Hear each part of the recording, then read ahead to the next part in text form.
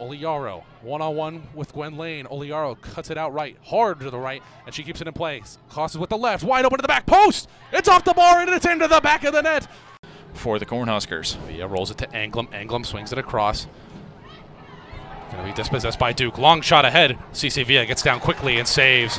It's a quick shot there by Walters. Haas has Laguerre in the middle. Laguerre looking at her options, trying to find a ball through the middle. Takes a deflection. It's a chance here for Duke, and the ball's played over the bar. A good chance there for Raider, and it goes out for another Nebraska goal kick. Duke's 7th shot of the night. Duke applying lots of pressure quickly on, and Raider takes it away. Raider into the middle. Laguerre finds a beautiful ball to Raider, and it's saved by Villa.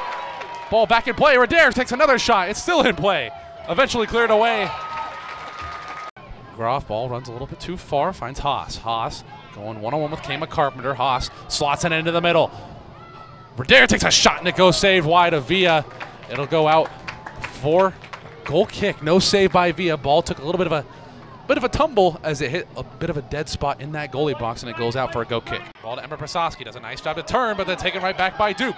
Here's a chance for the Blue Devils. Can they counter?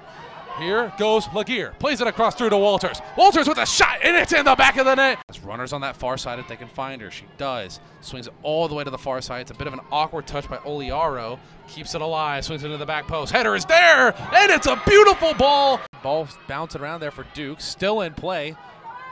It's a body of players. Ball played into Lynch. It's a great ball. Villa comes to claim, and Lynch slots it home, but the offside flag goes up on the far side. With 3 seconds left, the Duke Blue Devils have come into Lincoln and put on an absolute defensive masterclass against the Cornhuskers today. They win 3-0 over the Huskers.